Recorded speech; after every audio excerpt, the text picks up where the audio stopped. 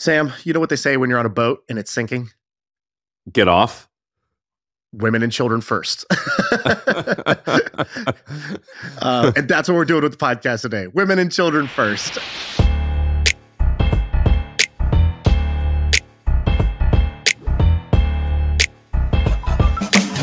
I have a topic I want to talk to you about. Have you seen this startup that's called Co-Fertility? How do you spell it? CO Fertility. Dude, I don't know. It could have been like you spelled with a K, like in the Asian way. I don't know. Co-fertility. All right, I get it. Yeah, I'm there. So check this out. You know a little bit about egg freezing, but I didn't know much. I've never done it, but I do know there's like a growing trend of this. I think basically people are having babies later in life, and egg freezing tech has come along, and it's also become more normalized. I think some companies pay you or will pay for your egg freezing. But like, just look at this Google Trends chart. So last 5 years, egg freezing has basically gone from, roughly kind of 30, 40 on the Google Trends to like basically 80. And so it is on the rise. And that's just in the past, I don't know, couple years, 2-3 years. I think last year, 20,000 women in the United States chose to freeze their eggs. So still a very small number. So for like the 18-year-old men who are listening to this podcast. For me, 6 months ago, what is egg freeze? What do you mean? So egg freezing. So I guess I actually don't know the difference in terminology, but I know from experience there's two ways to do it. One, a woman just freezes her eggs, and then when she's ready, I guess. Why does it feel like we're having the talk? It's like when a man and a woman love each other very much. The birds and the bees. I was a participant in this, and so I guess you could freeze just eggs, and then eventually, when you like meet a husband or you meet someone who you want to like mix it with, you mix it and they stick it upside the women, and then like 9 months later, hopefully she has a kid. The other way you do it is you freeze embryos, which is a process that I went through, which is awesome, but every like leading up to doing it, I have to bring my sperm to the doctor like 30 minutes after getting the sperm out of my body. And you just have this ultimate look of shame. And I remember my wife and I have debated what is more embarrassing and shameful, like when a woman has to go to a gynecologist or when a man has to like donate sperm. It's like it's like when my son comes out, like I haven't seen him in a little while, and he's like a 3-year-old, and he just comes out of somewhere and he'll be like, I did a bad thing. That's you walking into the hospital holding a cup of sperm. It's a horrible experience. And so yes, so that's what egg freezing is. Somehow we made this about the dude side of things, but I think for the women it's a little bit harder. They have to like literally take shots and like harvest the egg. It's like a very hard process on your body. Anyways, it's also very expensive. So I think traditional egg freezing, one cycle is something like $10,000. And so there's a startup, Co-Fertility. What they came out and said was, hey, free egg freezing. How is it free? Right. And it says, by the way, they had like this billboard or this ad, it says the best time to freeze your eggs is often when you can least afford it. That's why we're making it free. And I don't know if you ever heard that phrase, if it's free, then you are the product. Yes. That's basically the biggest version of this. So what they're doing is they're like, we will freeze your eggs for free, but we keep half. we keep half the eggs. And this sounds a little crazy when you first hear about it, but I actually think this is pretty smart. What they've done is they bundled together two things. They bundled together egg freezing and egg donation. So some people do donate eggs, they get paid for it, and they're willing to do that. They go in eyes wide open and they choose to do that. And that's great because other people need eggs. And so they bundled it together where now you can get free egg freezing if you bundle in and agree to donate half the eggs up front. And on the other side, they go and charge people who want eggs, and they charge them $13,000 at $13,700 as their matchmaking fee to get you your eggs. And so I think this is a pretty smart and disruptive model. What do you think of this idea? Insane. I think this is insane. Not in a bad way necessarily. I think it's a bad way for me. I don't want to do that. But I think that the whole process of that I went through, that my wife and I went through, I think it was like something like $60,000, and her insurance paid for it. But if you can't afford it, you're screwed. This is pretty wild. Do you think this could actually work as a business? I think this can totally work. I think there's a lot of people out there who, like you said, they don't have the extra tens of thousands of dollars to freeze their eggs. And so if your options were don't freeze it, or this free option, but you're going to donate some of your unused eggs, and you'll know that they're out there in the world. I think there's a lot of people who will take that. And by the way, I think that because this is controversial, it's going to get so much free press. Like there is something almost strategic in doing a sort of controversial, taboo, almost a naughty idea. And you will get article after article, online argument after online argument. And all it really does is it pushes away the people who were never going to be your customer, but it educates the people who actually might be your customer because it's going to be so noisy. Dude, let me tell you a related story. So she said I could name her name, but you and I have a friend named Kat. And I'm really close with her. I don't know if you're close with her. I think you've just met her once or twice. Her and her wife wanted to have a kid, and although she's successful, she's a frugal woman, and it was really expensive to do this. And we all have a mutual friend, David, who's this wonderful man. He's like a 6 foot tall, good looking, nice, smart guy. And Kat and her wife, Emily, were like, David, would you like to, could we get some of your sperm and have a baby?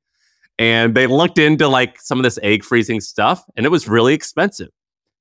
And they were like, can we just kind of do it yourself on this one? And so they didn't have sex, but he would come over in the morning, like when they were ovulating, and he would do the deed in the bathroom. They would get the sperm, and they would just kind of, I guess they had like a do-it-yourself kit at home. Like a beaker? Yeah, I don't know, like a turkey baster. I don't know. And they did that. And in the very first try, Kat got pregnant. Now she's got a beautiful 2-year-old. And wow, it worked. So what did he get? Like a free lunch? What happened? What did David get out of this? Nothing. He's like, dude, it's like, on paper, that's how she's a great marketer, dude. She is a great entrepreneur and a great marketer. She convinced this guy to do this for free. She used her marketing skills. Well, they have a beautiful kid, and he's like the uncle, and his parents sort of act like a mixture of grandparents and uncle and aunts, and it's like a wildly awesome relationship, and everyone's happy with the ordeal. And so this whole like co-fertility thing, I think this is another interesting solution to the same problem. Similar problem. What's the slogan for Austin? I don't know. What is it? Keep Austin weird. Keep Austin weird. They kept it weird. Are doing your part out there. They kept it weird. If I told you this solution, like, oh, it's just possible, you'd be like, that's crazy. These 3 people, I guess it's a throuple. I don't know what you call this. It's perfect. It's like the most harmonious relationship I've ever seen. Yeah, it sounds actually very healthy, to be honest. It's very healthy. So I like co-fertility. Did they raise money? You know how I think they raise money? They have the when you see somebody who goes to the store and buys a new outfit and you're like, you're looking great, but like, can't really put your finger on what's new about it. And then you see the tag on their jacket still. You're like, oh, you got a new jacket. That's what you went shopping and got a new jacket.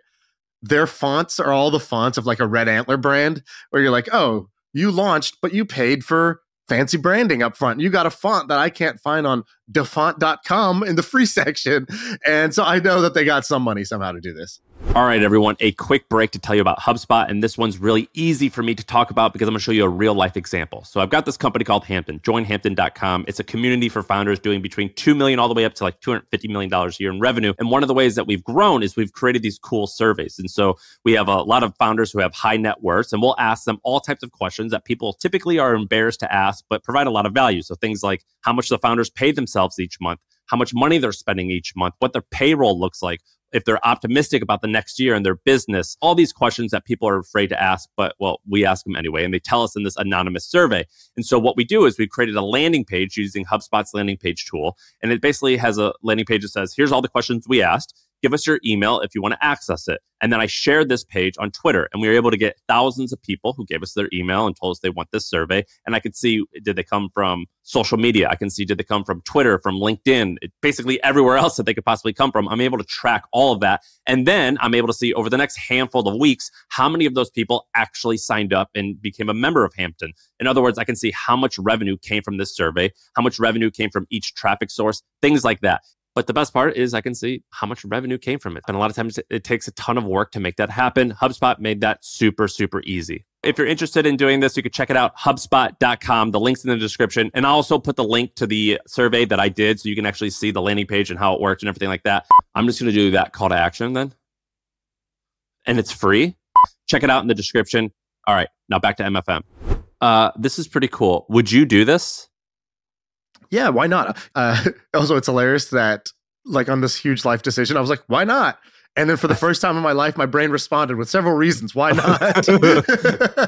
Usually why not is met with nothing.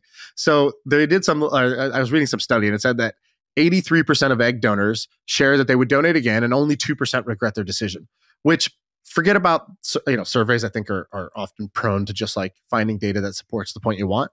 But I do think it's an interesting, that's an interesting statistical thing, which is what percentage of people regret X decision?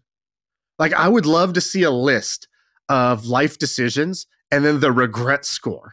For example, Burning Man. Burning Man is this thing that I've been on the fence for like 11 years, even though everybody I like and trust in my life who goes is like, it's the best. What are you even talking about? What's the decision? Just go. And I don't know anybody that's regretted it personally in my life. I'm sure there are people because there's like a million people that go every year. But I just kind of want to see for life decisions, the regret percentage for each thing. I think that would be very illuminating for somebody who's trying to make good decisions in life. Don't you think? Wait, so why haven't you gone to Burning Man? I'm scared of drugs. Yeah, same. But you just literally said no one that you've met has regretted it. And when I tell them that, they're like, so then don't do drugs. I'm like, but I thought that's what you do there. And they're like, no, that's just one of many things. You don't have to do drugs. What kind of dork ass response was that? And then I'm like, okay, I'll think about it this year. Then I go home and I'm like, I'm still scared of drugs. I'm not doing this. My square friend, like I'm straight edge. So my other straight edge friend and his girlfriend, they're like, hey, we went to Burning Man. It was awesome. You guys want to see some pictures? I was looking at pictures and swiping through their phone and it looked a little bit normal. And he's like, sitting over my shoulder, like, yeah, this is this cool guy we met. Like, here's this cool van that we saw. There's us just like doing this. And then there's a picture of him butt naked, like with a full frontal photo with his arm over her, who's also naked. And they're just like smiling. And then he's just like, yeah, there we were like celebrating this thing. The weather was great that day. Yeah. And then just swipe. And I was like, okay. And I saw that. And I was like, I don't know, man. Dude, those might be the scariest words in the English language. Do you want to see some pictures from my Burning Man trip? It's like, right before you go to Six Flags and they put the like roller coaster thing and the thing comes down and clamps you in. That's how I feel when somebody says you want to see the pictures from Burning Man this year. I want to do another parenting one. Before I get to the parenting one, can I do a quick little thrill the shill? Thrill me, baby.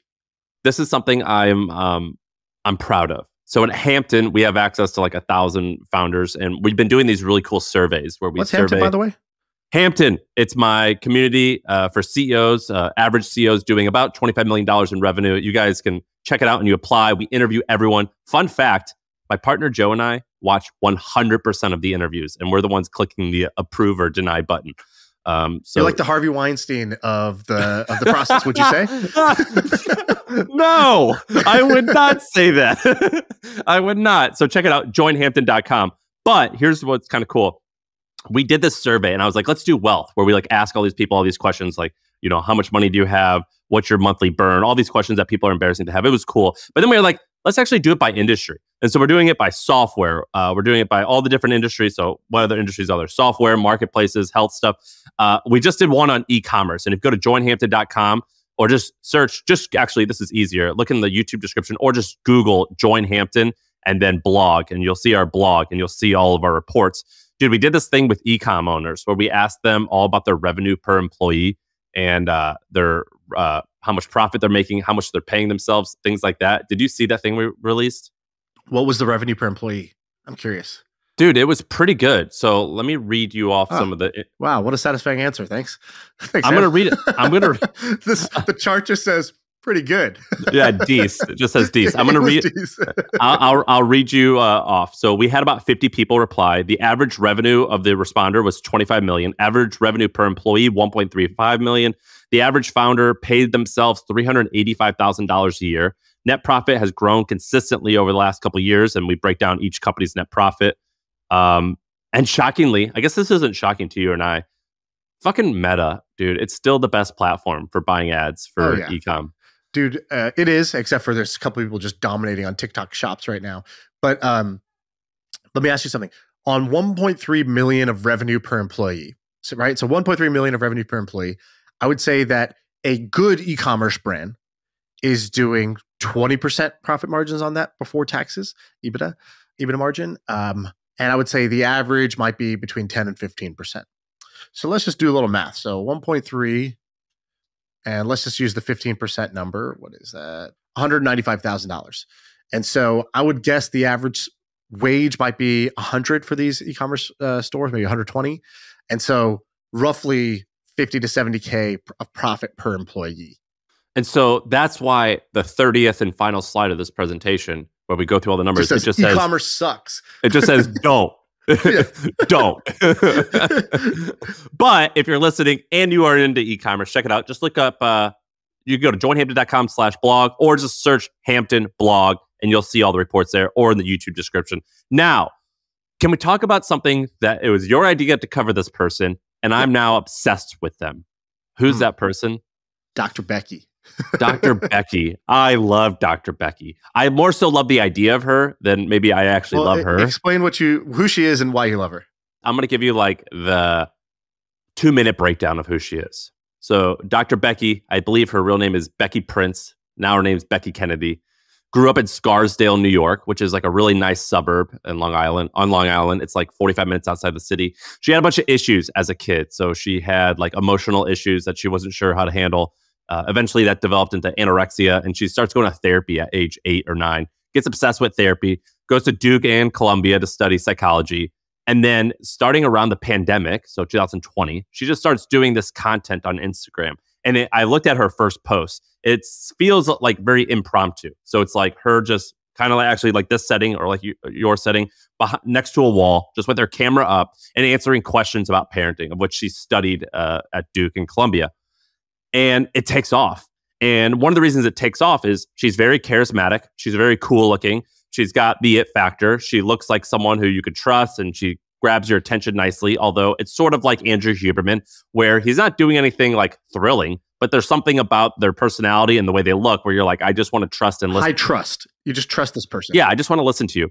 Now, things kind of take off and she's like, let's turn this into a thing. So she creates this business called Good Inside. And it's a community where you pay $300 a year and you get access to like this area where you can talk to other members and you could ask questions. And they also have a bunch of, she calls it Good Inside clinicians, but people who I guess who she's trained who are talking and answering different questions. And now it's a thriving community. Behind the community, you also can see videos of her, things like that. And by the way, do you know who she partnered with to start this business? I do. I just found that out right before this pod. Did you catch that? I was like, Erica Belsky. Huh. Is that a common last name? Or is this Scott Belsky's wife? And it turns out it's Scott Belsky's wife. No way. It's Scott Belsky's wife. Friend of the pod, Scott Belsky. Yes, Scott Belsky, who's now the chief product officer at Adobe. I don't know if he's actually been on the pod, but we both admire him. Just a wildly successful, cool dude. And that's her partner. And did you also know that they've recently raised $10 million for this business, Good Inside? No way. I did not know that. And this is only like a few years old. I think it's like 3-4 years old, but you missed the headline. The headline of the story is their product, Good Inside, has about 50,000 paying members. So their membership community is probably doing around 13, 14 million a year in revenue, giving parents parenting tips, parenting advice from to clinical physicians and mothers, right? That's kind of amazing. And this is amazing. It's an interesting market. There's actually a bunch of these. So I don't know if you ever saw Taking Care of Babies. Do you know who that is? No, what's that one? So if you just get her name is Kara, and then her handle is Taking Care of Babies. We had bought her course like for $100-something when I had my first kid, and she has basically like a sleep training course of train your baby to sleep without crying it out.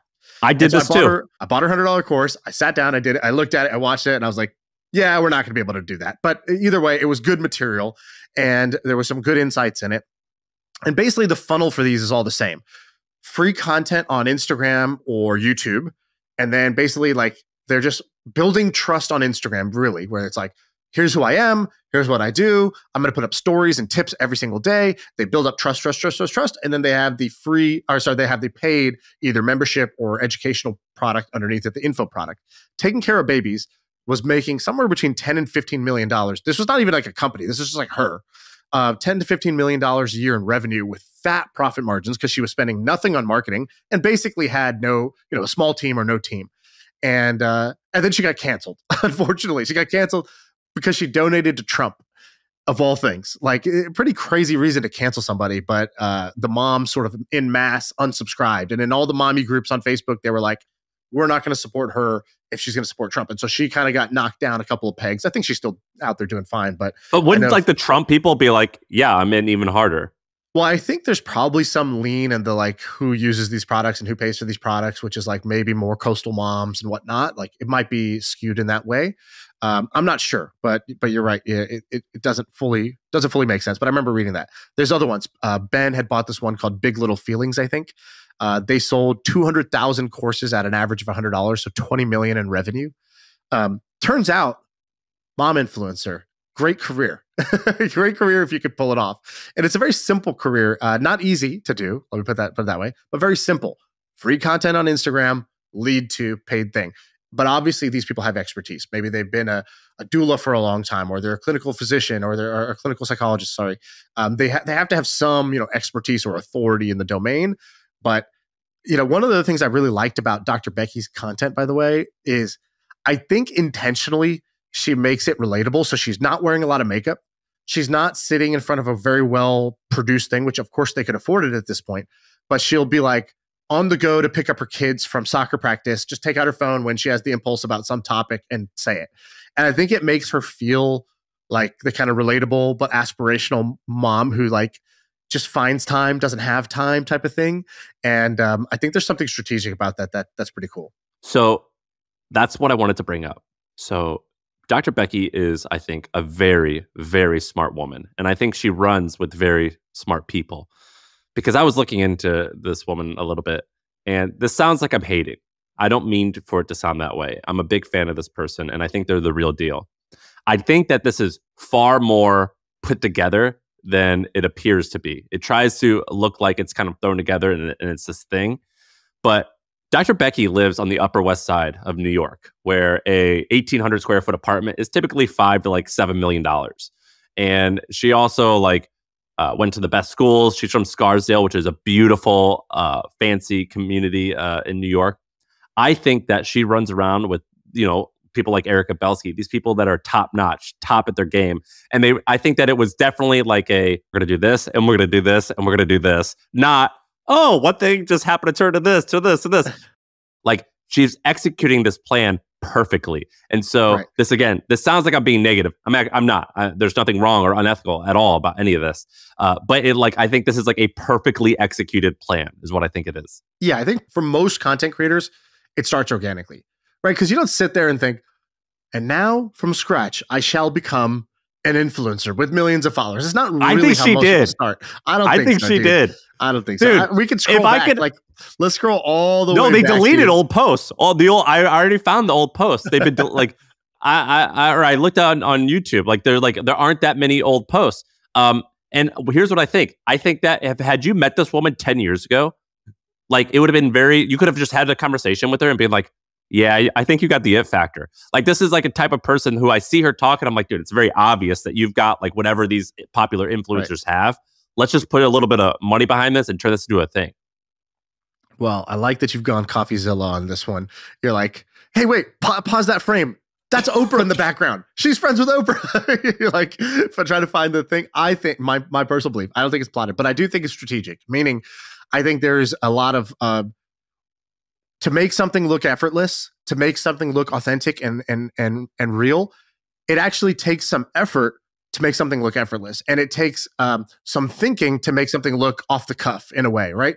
And often it's not that you're manipulating people, but you're intentionally saying no to certain things that would ruin that vibe, that would break that trust, that would break the fourth wall or whatever. And so I do think that they've done a great job of that. It's like, there is the negative version. I think, remember those stories about Sam Bankman-Fried where they were like, hey, you're going to meet with whoever, this investor today. And they're in the boardroom and they're like, Sam, you look good. And he's like, thanks. And they're like, no, like you need to look like a dork. And they were like, get this man some jorts and like somebody ruffle up his hair, make it look like he hasn't slept in 6 weeks. And there's an article that basically was like, we basically knew that people pattern match. And if we can look basically like Zuckerberg and a bunch of the other like kind of prodigies who are awkward, who don't know how to dress, who they have these weird personality quirks. Okay, let's play up that he's vegan. Let's make him drive this car, right? Like there was intentional choices along the way to either make him look more like that or prevent anybody from polishing up those rough edges. They're like, no, the rough edges are key. Let's keep those and actually let's put those front and center. Yeah. And there were stories that came out. It's very rare for those stories to come out because even the people that pull it off, they never have any incentive to come out and like acknowledge that. It's only when somebody has a complete downfall that his closest confidants come and betray and be like, yeah, that actually happened. By the way, I am not remotely implying that Sam Bankman-Fried and this woman are even in the same. I'm not. All I'm saying, I like this lady. I trust her advice. I think she's wonderful. You are not getting an invite to her Hamptons party this summer, all right? What I'm saying is, I think that she's just a shark when it comes to business, which is not something that you would necessarily want to portray when you're trying to be a mother expert. I'm on board with Becky. I think she's the best, so I'm on board. Is there any niches that you think are interesting other than parenting for this model? Because this model is the most basic, simple model. Explain the model. What do you mean by that? So the model is, well, I don't know why they raise money for this because typically you don't need to with this model. But the model is, we'll use Andrew Huberman as an example. So, or we could use what I've done, whatever. But the model is you get popular on the internet and become a thought expert. And then you get popular oftentimes through having a blog, sometimes a podcast, sometimes on social media. And then you create a community. You create a community that is something like $200 or $300 a year. And you try to get as many people as possible. And then you also host events that cost money. And then you have courses that are between $1,000 and $2,000, something to upsell because you want your pricing to be something cheap, a little bit more expensive, and a little bit more expensive. And then you just focus on getting more and more popular and creating this business all around a lifestyle, an idea. For her idea is, what's it called? Good Inside. I think that's like that's like a thing she teaches called Good Inside. For other people, like there's Mark Sisson who did this with Good Apple, which is about like a health company. There's a lot of people who have done this in a variety of niches where it's thought leader, blog, book, course, community, and then like some type of higher tiered membership. Yeah, definitely. Like Miss Excel did this with just teaching people Excel. Excel expert, create free content, leads to courses, leads to info products, leads to membership. I think this playbook has been out for a while. And by that, I just mean to say, I don't think this is, I don't think you have to do the figuring out. All you have to do is the execution, which is nice in a way, but it also means it's kind of competitive. It's not as easy as it might have been if you were early in the figuring out phase, but you could definitely do it. We've done it in a way. We just gave 3 examples in the parenting niche that have done it. Miss Excel has done it there. There's people who've done it in the V-Shred type of model that have done it in the guys bodybuilding. What's V-Shred? V-Shred? You don't know what V-Shred is? No, what does that involve? Like the V of your abs? Yes, the Dorito body, baby. You want your upper body to be shaped like an upside down Dorito. You don't know who V-Shred is? That blows my mind, dude. Let's V-Shred. It is the perfect intersection of dudes shirtless, successful businesses, and internet affiliate marketers. I can't believe you don't know who this guy is. That's your Venn diagram. Sign me up. You don't know who V-Shred is? Oh my God. All right. So let me give you a little V-Shred story. So you do know this guy. As soon as you see him, you're going to know this guy. I'm on his website. I've never seen this before in my life. Basically, this guy was super jacked guy who then runs Facebook ads. You click the Facebook ad and it takes you down a funnel. And his funnels are pretty like well known in the internet like marketing niche because it'd be like a V-Shred click funnel. And it would be usually a quiz, and it would take you through a quiz of like, I'm a guy. It's like, do you want to get jacked or get abs? And you're like, oh man. Or it's like both. It's like, give me both. And then it'd be like, what holds you back? Is it, eating poorly? You're like, yeah, it is eating poorly. How'd you know? And then you just keep going down this funnel. It's like, I'm going to give you a personalized thing. And then it gives you a personalized thing and you pay $99 for it. And he basically ran this funnel and made like, I don't know how much money this guy made, but I'm pretty sure I read at one point this was like 9 figures. But I think I might be mixing up Kinobody and V-Shred. No, now. You're right. I'm looking at V-Shred and there's some stories saying it's done $200 million in revenue. Yeah. So look at this blog post, how V-Shred used a quiz funnel to drive 200 million in revenue. I don't know if this is like legit or not, but in 2022, they had 5 million monthly visitors on their website. And wow. This guy just basically dominated with Facebook ads for the health and fitness niche. Now, what he was doing was he was using ads. He was still an influencer, but he was like, cool, I'm going to pump ads. And I have this like funnel that was basically the most simple click funnel in the world. Like you go there, literally, we could show this on the screen. It's a progress bar. And then it just says, are you a man or a woman? And there's like simple, like A or B type of answers. And you click. And then you kind of want to see what's the end here. And then they'll show you, like at the end, it's like before he sells you the thing, he shows you like 5 transformations. Like, here's this nerd. Now he's jacked. Here's this fat guy. Now he's skinny. And it just shows you like 5 transformations. And then it's like, do you want that shit or not? And then you buy it. Dude, imagine them just describing it at their meeting like you did. So we're going to show them a nerd, a fat guy, and then we're just going to say, want this shit or not? It's like, where are we going to get a nerd? Take your shirt off right now. Go and take a picture. It's you. You're the guy. Do you want to talk about this guy, Isaac? Yeah. Tell the story. Okay, this is like a full circle story. So have you seen what that guy Isaac's doing? The guy who we talked about, his Mini Katana brand. What's his last name? I have no idea what Isaac's last name is. Isaac, Mini Katana guy, sword guy. And we talked about him before because he had taken a product that was super niche, literally katanas, like I don't know, Japanese sword or whatever it is. Yeah, he sent me one. Yeah, they're called mini katanas, by the way. This thing is like 6 feet long. It's so it's not long. mini. Nothing mini about it. You know how pissed my wife was that we got this like giant sword in the house now? And I'm like, I don't know. It's supposed to be small. I don't know what happened. And they couldn't run Facebook ads or Google ads because you can't advertise weapons. And so what he did was really smart, was he basically got content creators to make cool video. He turned his disadvantage to his advantage. His disadvantage was, I can't run ads. His advantage was, I sell a cool product, swords. And there's a lot of cool content you can make with swords. And he just used YouTube and TikTok to go viral many times. And he built it up to like 10 million or so a year. Basically like, 10 to 20 million a year in revenue on the Katana brand. But of course, surprise, surprise, there's not a lot of repeat purchase in the sword niche, right? Like you're not, there are some collectors, but for most people don't want a sword. Of the people who want a sword, you might just want one. You might not want to fill your house with swords. So it was not a great ecom product. But what's he doing now? He switched. Hold on. Before you get to what he's doing now, you missed a few points about Isaac. So Isaac, I listened to a podcast with him. He was like, he did Postmates and like freelancing and things like that. And then he's like, I'm going to start a business. And so he was like, yeah, we can't, like you said, we can't advertise. But you didn't say how big his channels got. So basically, he was like, I'm going hard on content. And so he gets 1 billion views a month across his network of YouTube channels. And so his main channel on YouTube, which only launched in 2022, has 8.7 million subscribers and and billions of views. And this is like not their main product. Their main product is the swords, and they're just using this as marketing. But they knocked it out the park. It's an incredible example of marketing. I've used this. I've learned some things from Isaac and used them in my business that have been very effective. And it's just a different way of thinking about marketing. So, but what he was doing was he would say, all right, how do you sell a mini katana? You can either go to people who already are collectors. That's a really, really small market. You go to people who might be interested. Why? Because they have interest in anime and different like interest overlaps. Where do they hang out? Okay, they hang out on TikTok and on YouTube. All right, cool. How do I actually get them to want my product? How do I build desire for my product? And what he did was, instead of saying, here's the sword, here's the features, here's how the handle looks, here's how sharp it is, whatever. He's like, do you think I can cut this bullet in half? If I shot a bullet at somebody, at this ninja, do you think the ninja could cut it in half with a sword?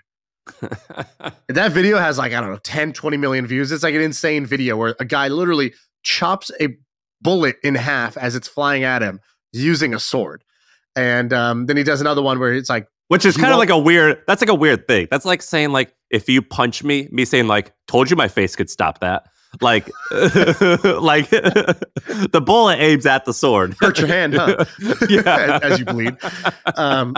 He also did one that was like another marketing thing I really liked of his was how do you not mention the product in a way that drives the comments crazy? So he started a video that was, or not he, but like one of his creators started a video that was like, they're like cooking a steak. So you think it's a cooking video and it's about a steak.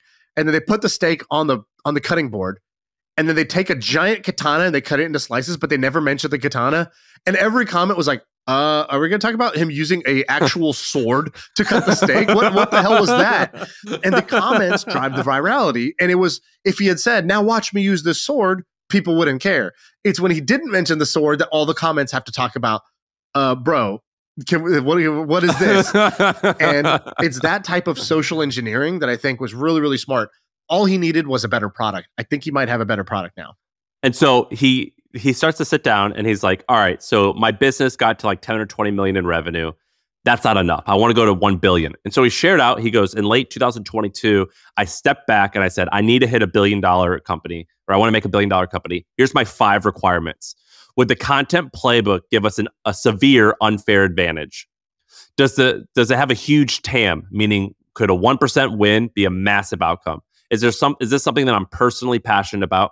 Does this have a moat, sort of like Mini Katana store already had, which is like making swords are really hard. So if I can figure that out, I have a moat. And then finally, the product doesn't 100% rely on marketing because I want tailwinds. I want to like catch a wave. And so he said, what can I launch that fits that? And so what did he launch? He launched a freeze-dried candy brand called Kanpai Foods. And it's basically a candy brand. And it's, I don't know, have you ever had freeze-dried candy? I've never tried this. I don't think I've had this. I don't really know what it is. All right, so here's what it says. Freeze-dried process removes all moisture from the candy, leaving behind a perfectly crunchy treat. So I think it's candy that's crunchy like a chip, basically. And light. So it's like a gummy bear, but it's like a light. Yeah, exactly. It's like just the sugar. And so he, by the way, this is a great example of one of the most valuable insights that I ever had on the podcast. When Alex Hormozi came on the podcast a long time ago, I don't know when this was. His first came on like 3 years ago. And, Hormozi puts out like, a metric shit ton of content every month. And I don't consume all of it. But this one thing he said to me 3 years ago on our podcast has stuck with me. And I've repeated it to myself and many others. I actually told Isaac this at a party once when I was talking about, dude, you are doing 10 out of 10 execution on a 2 out of 10 opportunity. This was the advice I needed to hear early in my career because I started a restaurant and I tried to do all the coolest shit in the world and I tried my hardest and I was trying to bring 10 out of 10 effort and I thought I was a 10 out of 10 talent, but I was going after a 2 out of 10 opportunity. And that's what Hormozi said that's the advice he got from Russell Brunson about his gym launch thing. They were like, dude, you're an amazing marketer, but you're just using your marketing to launch brick and mortar gym chains one at a time, a couple in a year maybe. What you need to do, that's you taking 10 out of 10 execution at a 2 out of 10 opportunity, brick and mortar, small scale boutique gyms. Instead, what you should do is take your marketing playbook and go sell it to every gym across the country. That's the 10 out of 10 opportunity. Similarly, just the last segment we talked about with the Dr. Becky, taking her expertise in children, if all she did was saw five clients a day as a clinical child psychologist or whatever it is, that would be a smaller opportunity than what she decided to do, which was make a media product that scaled to millions of people and then charge, a membership fee and make 13 to 15 million a year on her membership fees, right? That's a same skill set, bigger opportunity, or same person, bigger opportunity. I think what Isaac's done is he's taken that 10 out of 10 content playbook that he really mastered, and he switched from going to a 1, I would actually give the sword thing, honestly, a 1 or 2 out of 10 opportunity. And now he's going for a sort of a 5 or 6 out of 10, maybe 6 or 7 out of 10 opportunity because he said it right. He might have had 100% of the Mini Katana market before, and it'll be smaller than him getting 0.5% of the candy market, or even the alternative candy market in this case. What did you do with your Mini Katana? It's sitting right over there on the wall in my office in a case, just in case. Which is the problem with it, which is the exact problem with that business. Is mine's doing the same thing. It's just sitting there, and I showed it to 3 people What one am I time. supposed to practice every day? What am I supposed to do with it? And so, did he shut down Mini Katana? I have no idea, but he should. All right. Just light it on fire and throw it in the dumpster and hope no one finds it with that whole business. It's honestly an underrated thing is the art of quitting. Like your whole life, you're told not to quit and you're told that perseverance is everything. Well, quitting, like everything, it wouldn't exist if it didn't have a function. And there is a function to quitting things. And, you know, it's easy to quit when everything's failing. The hard thing to quit is the slow burn of mediocrity, right? Like the thing that's not taking up all your attention, but is taking up some. The thing that's not totally working and achieving your goals, but it's not totally failing. It's that middle zone is the danger zone. The things that are obviously failing are easy to stop. We stop them, no problem. The things that are working are easy to keep working. You just shouldn't stop them. It's the things in that middle zone that people are very, very bad at quitting. And if I had to give myself a little pat on the back, this is the one thing I'm good at is being pretty ruthless about things in the middle zone. Like I had a venture fund that I was doing. I had a rolling fund. It paid me very well. And I was deploying, I don't know, close to $10 million a year to invest in startups. It was good, but it was in the middle. I found better investment opportunities outside of that. But it wasn't so bad that I needed to stop. And I could have just let it chug along and eat away at my focus. And instead just made a ruthless cut and said, I'm stopping this. And when are you stopping it? I'm stopping it yesterday. It's done. Now I'm just going to stop it now. That was a good time to use a line that I think we should make our line, which is not to toot my own horn, but beep, beep. You got to say it like that. Dude, that was so good. Have you said that before? Where did that come from? Is that from something? That's an MFM special. Dude, once in a while, you just get me. Like, you make me laugh in a way that very few people can make me laugh, dude. It is so funny. That is, oh my God. Wow. Just give yourself a little toot. To toot my own horn, but beep, beep. Oh, that was good. I don't want to do the podcast anymore. I want to end it and laugh. That's an MFM special. Isaac, I think you're awesome, man. Shaan, I think you're awesome for being a quitter. Beep, beep. Dr. Becky, even though sounded like I was being rude, I think you're also awesome. Beep, beep. Is that it? Is that the pod? That's it. That's the pod.